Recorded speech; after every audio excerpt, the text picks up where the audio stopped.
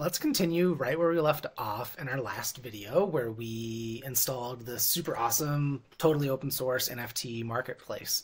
How do we give ourselves all of the administrator credentials that we need to modify, extend, change this marketplace? We actually govern access to our system with a non-fungible token, an NFT, and we've made these things totally 100% free and easy to use. So you don't even need a MetaMask wallet or any gas. You basically can just log in with any social login flow and mint the free access credential that you need. So as a little bit of context, let's jump back over into our repository, the 100% open source RAIRprotocol repository here, and let's see what we're actually going to do. So here's our mono repo that has all of our code in it, every single thing that we need to run our app. And if we look in this env sample file, we will see down here we have this thing called admin contract. So our backend, our database, is looking for a field in it that has your wallet address and the correct credential. In this case, our official credential is this base NFT, so a non-fungible token on the base blockchain. So if you see this thing here that says 4AAAEE, this thing here, we're going to go mint one of those for free, and that will give us full access to our system.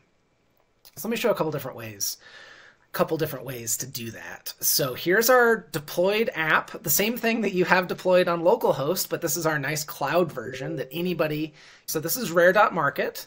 We also have another site here called RAIRprotocol.xyz. Either one of these work. They both connect to the same exact contract. So we'll use RAIRprotocol.xyz. I'm going to go click connect, and then there's two ways I can connect to our system. I can use MetaMask if you're a more sophisticated Web3 user, have saved your seed phrases, etc. Or if you just want to do this with no Web3 experience at all, hit social logins. This is going to trigger our Web3Auth flow. So Web3Auth is this awesome company that stores all of your keys for you and lets you make a wallet just as easily as using Google or any of these other sign-ins. So I'm going to go sign in with Google because why not? That's an easy flow. We'll see here's my work email. I'll click continue and we'll just jump, boom, right in. We'll connect it to the account and then that will dump us in and create us a free account. Now what we need to do is go click on the banner, or we can go click on one of these tiles. Here's a few other fun things. We've imported a doodle and we're doing some stuff with Sony, which is fun. But yeah, so let's go in here. We'll click the banner, all right, and then boom, this will load the collection, and we're going to try to mint one of these for free. So the way we mint one of these for free, we click the mint button here, and we have two different tiers. We're going to want this free license gas sponsored.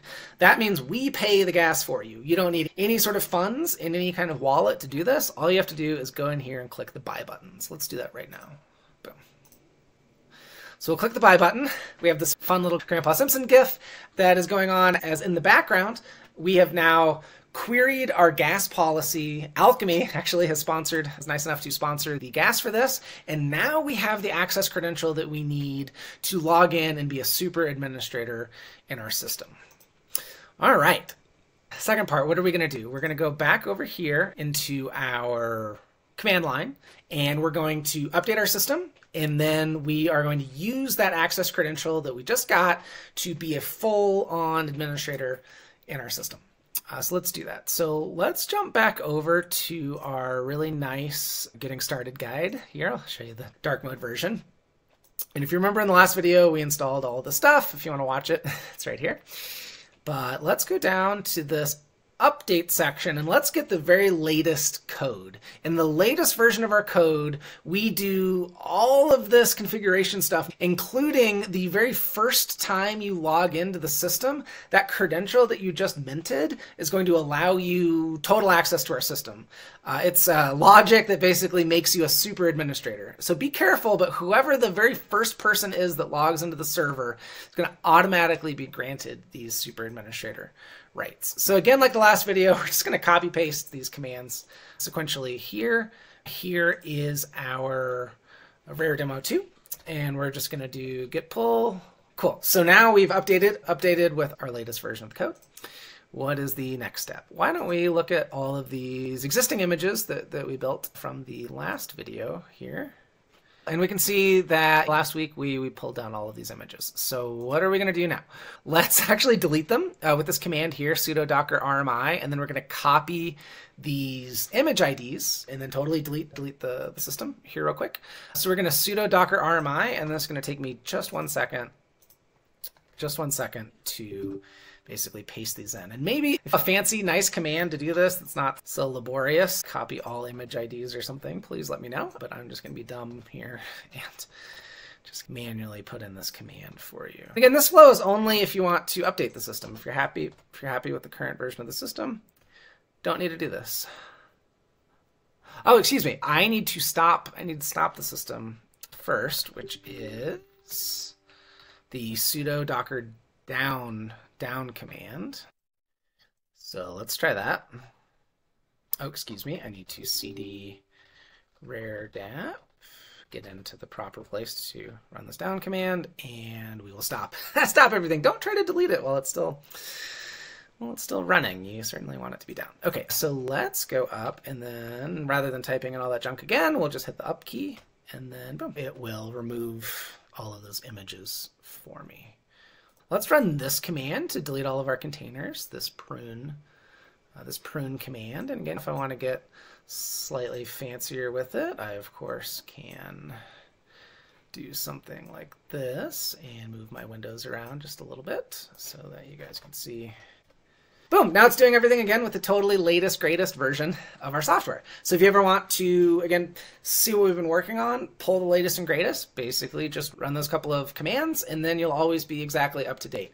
Because we build these nice images and put them up publicly in Docker Hub for you, it means that's very easy for you to basically just update whenever you want. And again, this is on localhost, but you could just as easily do this on your cloud machine. So say you're running a production NFT marketplace or whatever other dApp you're trying to run, basically use these same exact commands that I just showed here and be fully up and running. So the very last thing I'll do once this is finally run and we're all up is we're just going to go to localhost, and then we are going to log in and make sure that we can be super administrators in the system. So now that we did the docker up -d command, our localhost is now up and operational, which is super, super awesome. So the way that I log in here is just like I did on the original RAIRprotocol XYZ Rare Market server, right? It looks identical because you basically just deployed our production dApp yourself, which means that you can now log into your own version of it and mess with it and change it and make it awesome yourself. So we're going to go connect over here on our localhost version of the dApp, select social logins, and now this is going to bring up the sign-in flow, the Web3Auth sign-in flow. So just real quick about the Web3Auth sign-in flow. If we see over here, you should totally go to Web3Auth and get your own account, get your own client ID, API key, and then you can run your own dApp with your own users. As a default, though, we provide everything for you totally out of the box. So if we go over here and look in Visual Studio Code, again, the environment variables that we copied over in the last video, that installed everything that you would need totally out of the box with no configuration needed, including this Web3Auth client ID here.